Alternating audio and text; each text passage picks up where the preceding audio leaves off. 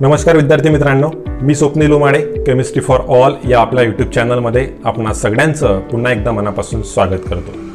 मित्रांनो, सर्वात आधी आपल्या उपक्रमाला अभूतपूर्व प्रतिसाद जो भेटत आहे, इव्हन आपल्या शेवटच्या व्हिडिओला जवळपास 1000च्या आसपास व्ह्यूज मिळालेले आहेत, त्यामुळे तुमच्या सगळ्यांचं खूप खूप मी आभारी आहे.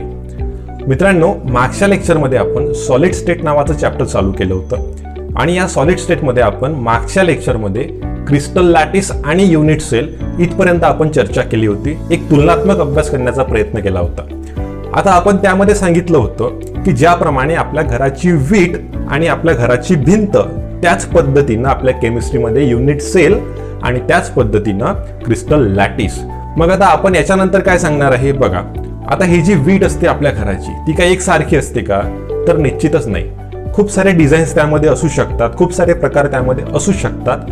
त्याच पद्धतीनं आपल्या केमिस्ट्रीमध्ये सुद्धा युनिट सेलचे खूप सारे प्रकार आहेत. मग आता हे प्रकार आपण कशाच्या बेसिसवरती केलेले आहेत? तर आपल्याला माहित आहे युनिट सेल कशापासून बनते. तर खूप सारे जे पार्टिकल्स असतात, एका रेग्युलर आणि रिपीटिंग पॅटर्नमध्ये जे पार्टिकल्स असतात ते अरेंज केलेले असतात युनिट सेलमध्ये.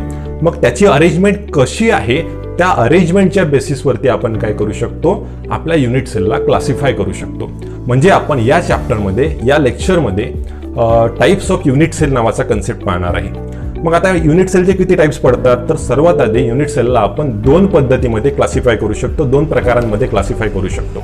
पहिला प्रकार सिंपल युनिट सेल आणि दुसरा प्रकार सेंटर्ड युनिट सेल. आता सिंपल युनिट सेल म्हणजे नेमकं काय की त्या युनिट सेलमध्ये जे पार्टिकल्स प्रेझेंट असतील, हे पार्टिकल फक्त आणि फक्त युनिट सेलच्या ज्या कॉर्नर आहेत त्या कॉर्नरलाच प्रेझेंट असतील. फॉर एक्झाम्पल, जर आपला युनिट सेल आपल्या घरासारखा असेल तर मग आपल्या घराला किती कोपरे असतात?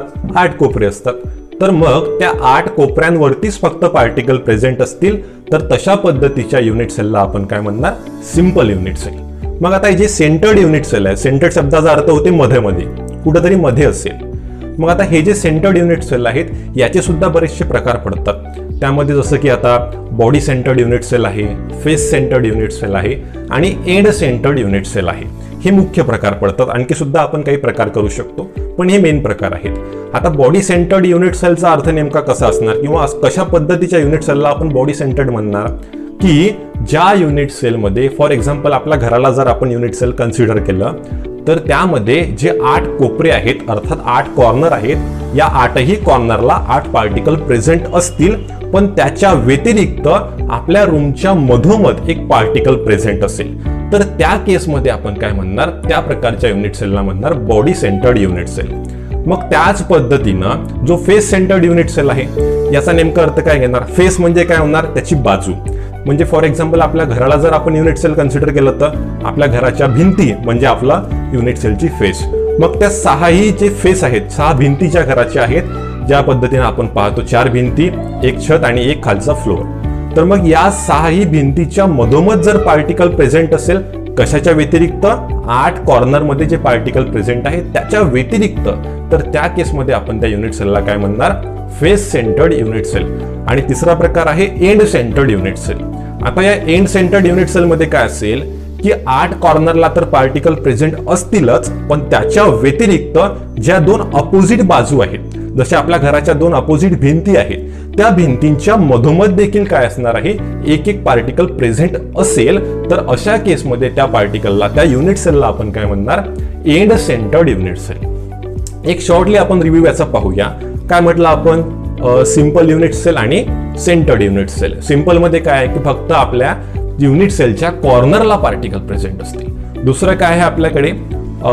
Centred unit sale. Centred unit सेलमध्ये body centred unit sale. Body सेंटर्डमध्ये आपण काय सांगितलं? 8 कॉर्नरला पार्टिकल प्रेझेंट, त्याच्या व्यतिरिक्त पूर्ण युनिट सेलच्या मधोमध सुद्धा पार्टिकल प्रेझेंट. फेस सेंटर्डमध्ये काय सांगितलं? 8 कॉर्नरला पार्टिकल प्रेझेंट, त्याच्या व्यतिरिक्त ज्या बाजू आहेत त्या बाजूच्या मधोमध सुद्धा पार्टिकल प्रेझेंट. त्यानंतर एंड सेंटर्ड. एंड सेंटरमध्ये आपण काय सांगितलं की 2 अपोजिट फेस ज्या आहेत, 2 विरुद्ध बाजू ज्या आहेत, त्या दोनही विरुद्ध बाजूंवरती काय असणार आहे, एक एक पार्टिकल प्रेझेंट असेल 8ही कॉर्नरच्या व्यतिरिक्त, तर त्या केसमध्ये आपण त्याला काय म्हणणार, एंड सेंटर्ड युनिट सेल. तर आपण या लेसन मध्ये काय पाहिलं, जे युनिट सेल आहेत त्या युनिट सेलचे टाइप्स किती असतात आणि ते कशा पद्धतीने आपण क्लासिफाय करू शकतो. आपल्या पुढच्या लेक्चर मध्ये आपण काय पाहणार आहे, याच्या पुढचा पार्ट, याचा अर्थ क्रिस्टल सिस्टीम आपण पाहण्याचा प्रयत्न करणार आहे. तरी अजूनही जे लोक चॅनलला नवीन असतील त्या लोकांनी सबस्क्राईब नक्की करा आणि बेल आयकॉन प्रेस करायला सुद्धा विसरू नका, जेणेकरून पुढच्या व्हिडिओचं नोटिफिकेशन तुमच्यापर्यंत सहज येईल. धन्यवाद.